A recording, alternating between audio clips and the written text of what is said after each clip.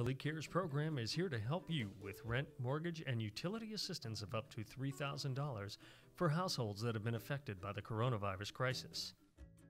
It's easy to apply. Step 1. Gather necessary documents.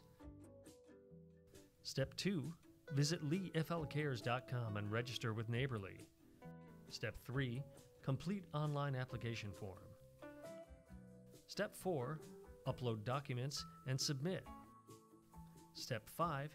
Check your application. Prior to submitting your application, you'll need to have the following documents handy. A government-issued photo ID, for example, a driver's license or a passport. Income documentation, either a pay stub or a bank statement showing income deposits. Proof of loss of income. A layoff notice or a termination letter.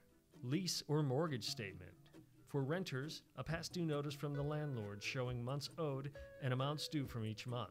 The lease must have signatures of both parties, as well as the name and address of the landlord, the address, monthly payment, and dated lease of the property being rented. Mortgage statements must have the name of the mortgage company, the addresses of both the subject property and the mortgage company, the payment amount, and the account number.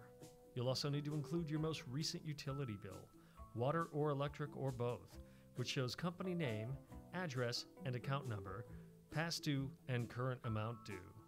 Providing the right documentation is critical to ensuring a quick response to your application. The deadline for submitting your application is September 18th.